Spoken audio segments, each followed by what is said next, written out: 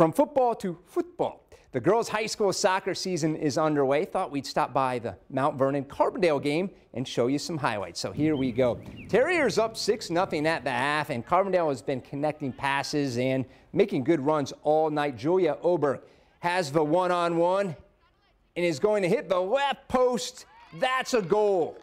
Now, this is a young team filled with freshmen and sophomore starters. Just 3 games into the season, and they are starting to find their stride. This time it's Emma Bickle with the finish. Carbondale up by 8. Now, the Rams created few opportunities. Mount Vernon, they would earn a free kick, but Carbondale's Ella Summerlin makes the big-time play to keep the shutout alive, and Amira Alcatin would score the final goal of the night as Carbondale clobbers Mount Vernon 9-0.